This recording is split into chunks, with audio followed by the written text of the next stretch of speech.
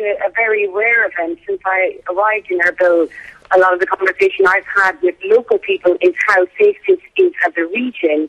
I mean, the blasts today were the first to hit the city since May 2007. So just around 1:30 local time, as I was making my way to the centre, we heard an explosion followed by gunfire, and you could see the smoke in the background, which was about 2 kilometres from where I am. Now, what we do know is that at least 4 car bombs have been detonated near the headquarters of the Iraqi Kurdish security services. Unspecified number of casualties at this stage, but there is a lot of talk about whether one of the explosions was in an ambulance that was detonated after people rushed to check for casualties.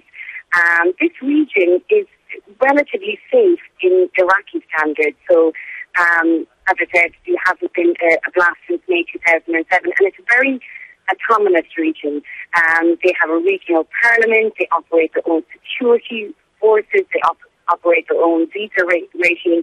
So now a lot of the roads around the airport, a lot of the roads around the capital have been closed.